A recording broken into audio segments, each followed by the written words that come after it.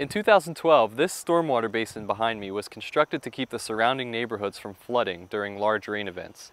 It has 5 artificially constructed ponds and a canal that connects them all. When the environmental engineer and his team built the basin, they planted 18 different species of plants that are native to the area and thrive in the wetland setting. It's been 6 years since construction, and you can now find over 60 different plant species in this basin. So how did so many different plant species find their way in?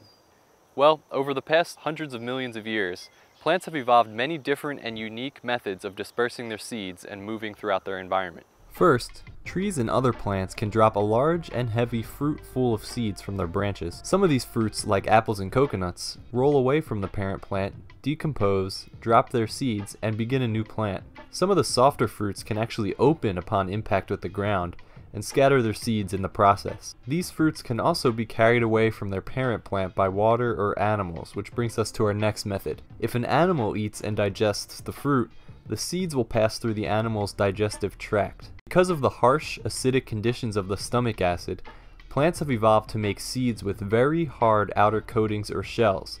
This way, the seeds pass right through the animal's intestines, and the animal drops the seeds out in a nice, fertile poop.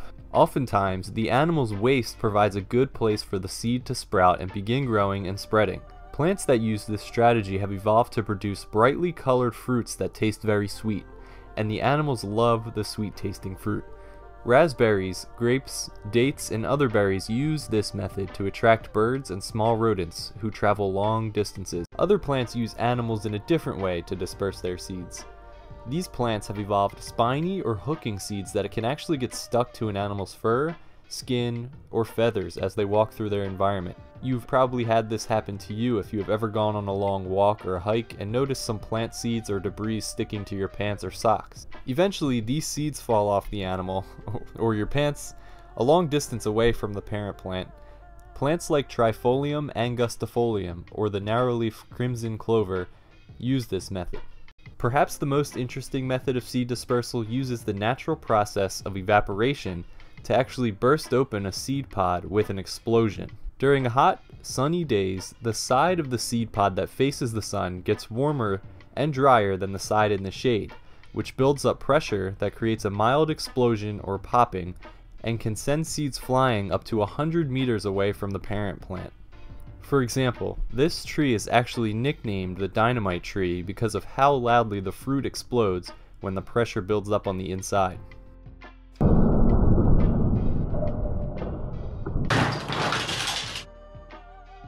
Other plants that use this method include exploding cucumbers and touch-me-nots. You can see how they get their name. Next, many trees and plants simply use the wind to disperse their seeds.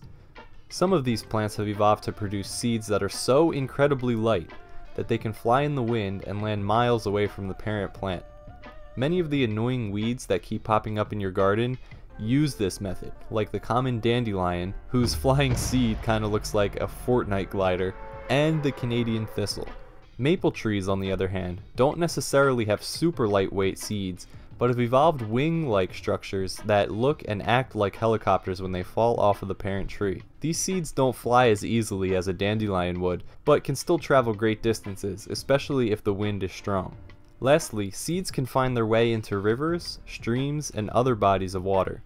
Aquatic plants have evolved lighter, more buoyant seeds that can actually stay afloat or stick to the surface of the water for a while. Eventually, the seeds settle in the downstream soil right next to the river or the stream, which is usually why certain plants like willows or foxgloves are actually found near water. Water lilies produce fruits that stay afloat on top of the water for a while, but eventually fall beneath the surface to start a new plant. Coconut and palm trees can travel really long distances in ocean currents and reach new islands or even new continents. The plants that found their way into the basin used a bunch of these methods. Whether they were brought in from the birds, the wind, or by the water, they've successfully spread and established themselves as part of another ecosystem. These evolutionary adaptations help the plant survive, reproduce, and spread to new areas, and for me at least, it's always interesting to observe.